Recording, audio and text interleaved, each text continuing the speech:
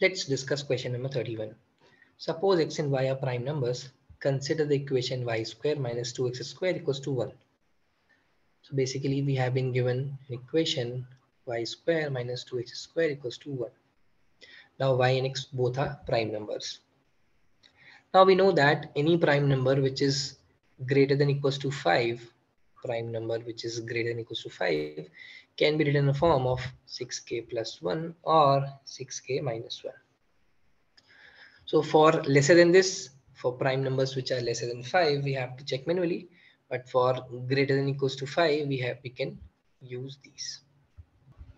So let's take the first case.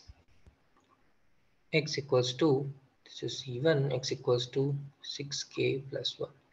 Now if y is also prime number, then when I'm putting this value of x, then it should also be represented in such a manner, in either this or this manner. So let's find out. Y square equals to 2 6k plus 1 square. So this becomes 72k square plus 2 plus 24k plus 1. This is nothing but 72k square plus 24k plus 3.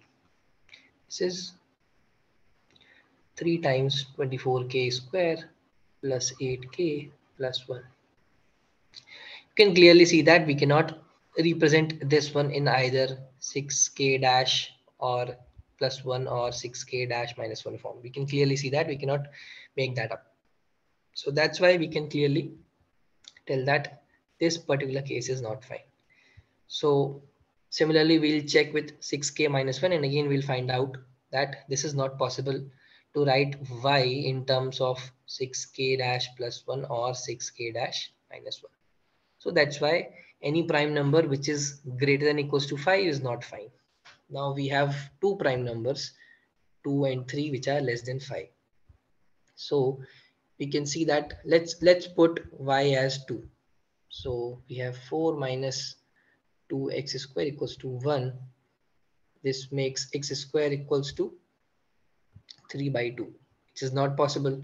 So let's take other case where x equals to 2. In that case, y square equals to 2 into 4 plus 1, which is 9. Basically, y is 3. So one case is satisfied where x equals to 2 and y equals to 3. So the equation has a unique solution.